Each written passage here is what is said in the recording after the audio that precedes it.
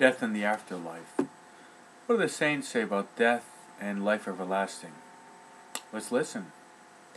This is what Saint Cyril of Jerusalem says. The root of all good works is the hope of the resurrection, for the expectation of the reward moves the soul to do good works. Saint Cyprian says this, for him to fear death who was not willing to go to Christ. Saint Ambrose says this, to the good man to die is gain. The foolish fear death as the greatest of evils. The wise desire it as a rest after labors and the end of ills. And St. Augustine says this,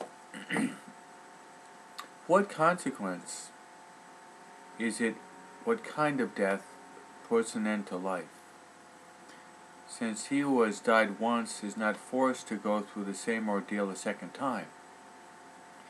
The bodies of the saints will therefore rise again free from every defect, from every deformity, as well as from every corruption, encumbrance, or hindrance.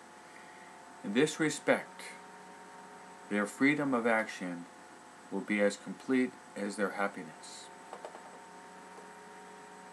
Then there was a saint whose name was Saint Clotilda, who lost her little baby, who died. God took her little baby, and this was what Saint Clotilda said with respect to the death of her little one. I give thanks to Almighty God that He has not considered me unworthy to be the mother of a child admitted into the celestial kingdom. Having quitted the world in the white robe of His innocence, He will rejoice in the presence of God for all eternity. How painful, but also how consoling for a mother to lose the little child, but the little child being baptized and dying in innocence.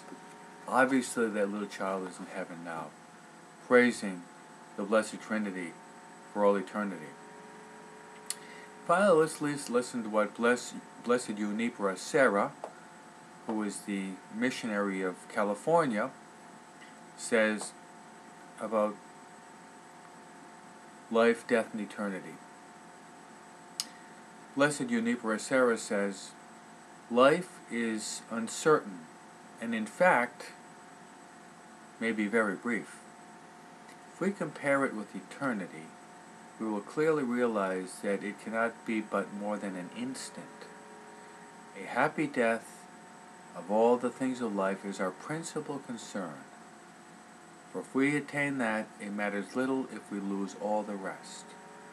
But if we do not attain that, nothing else will be of any value.